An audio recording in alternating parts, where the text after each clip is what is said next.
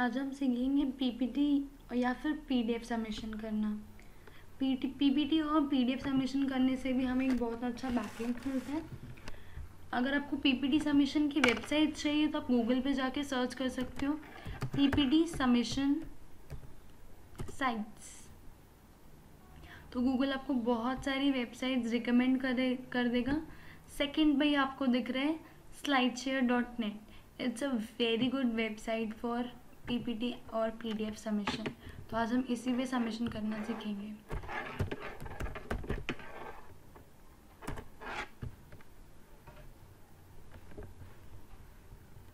हम first link पे जाते हैं। आप लॉगिन लिंक्डइन से भी कर सकते हो और लॉगिन फेसबुक से भी कर सकते हो, बट हम सबसे पहले साइन अप करेंगे।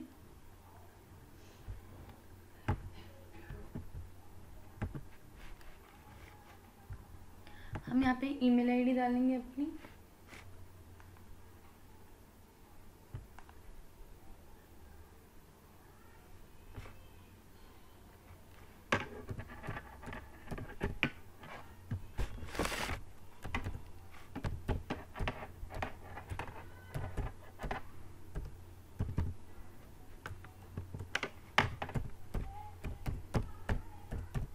हम अपना एक यूज़र नेम जनरेट करेंगे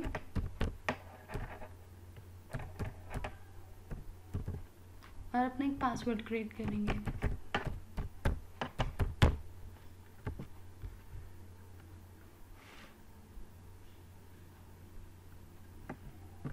और ज्वाइन नाउ पे क्लिक करेंगे।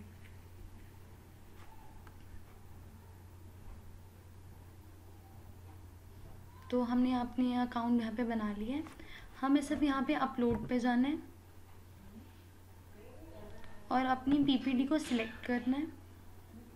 सबसे पहले हम अपनी वेबसाइट, अपनी ईमेल आईडी पे जाके कंफर्म करना पड़ेगा।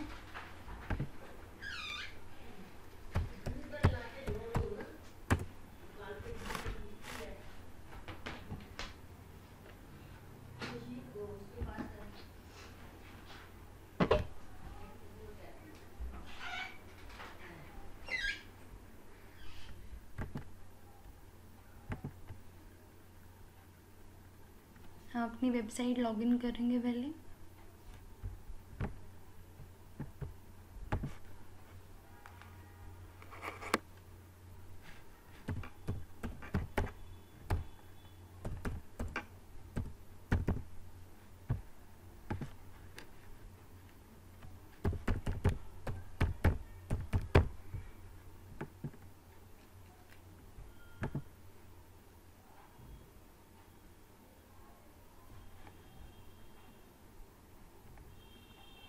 हमें यहाँ पे एक लिंक आया होगा अकाउंट एक्टिव करने का, हमें वो वाला लिंक क्लिक करना है।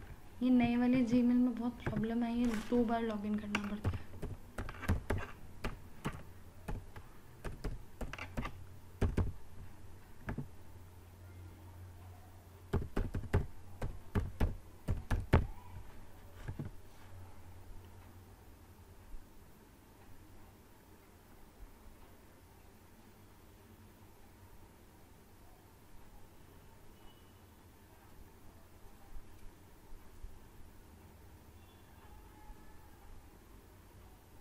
तो हमें स्लाइड शेयर से यहाँ पे ईमेल आया है।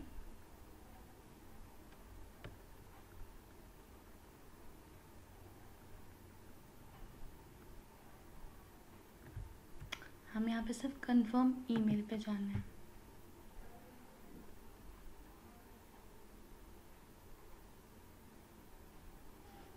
और हमारा अकाउंट एक्टिव हो गया है। तो हम यहाँ पे अपलोड पे जाना है और अपनी पीपीटी या फिर पीडीएफ कुछ भी चूज़ करनी है। For example I have PPT of email marketing. I will upload this and I will write the title here, email marketing notes. Then I will write my brand name, Excel range. Then I will give the description, one short description.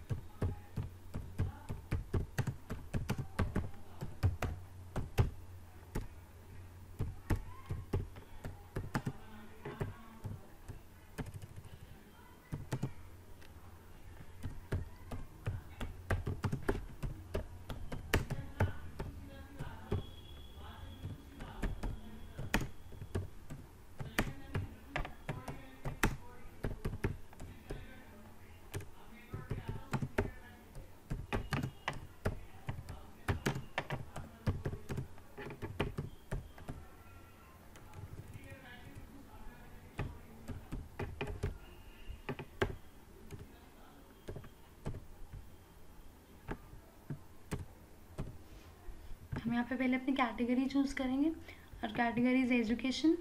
आपको अपनी video को private रखना है, public रखना है, हम public कर देते हैं। यहाँ पे हम टैग्स डालेंगे जिनको सर्च करके लोग हमारी पीपीटी तक पहुँचेंगे। Email marketing notes. आप और भी डाल सकते हो, plus we just click on publish.